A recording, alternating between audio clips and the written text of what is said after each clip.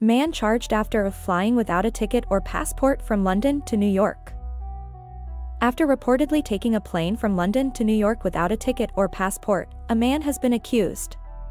Craig Sturt arrived at Heathrow Airport, went through passport control and security checks without presenting any paperwork, and boarded the British Airways aircraft just before Christmas. Upon arriving at JFK Airport, the 46-year-old was halted and returned to the United Kingdom. There, he was apprehended and accused of fraud and offences under the Aviation Security Act. According to the allegations, Sturt entered Heathrow's Terminal 5 airside and boarded the Boeing 787-10 Dreamliner, without having paid for a ticket.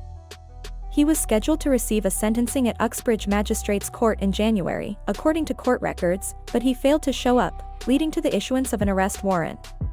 Thames Valley Police received a missing persons complaint on January 25.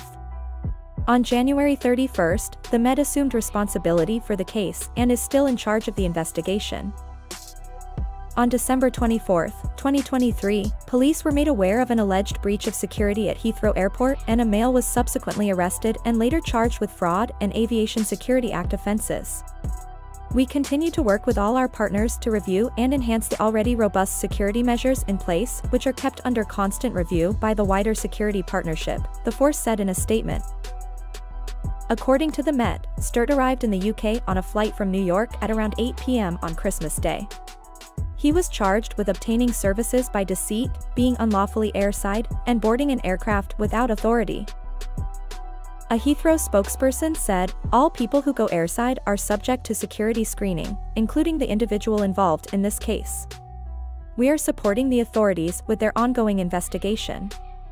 We are assisting the authorities with their investigation."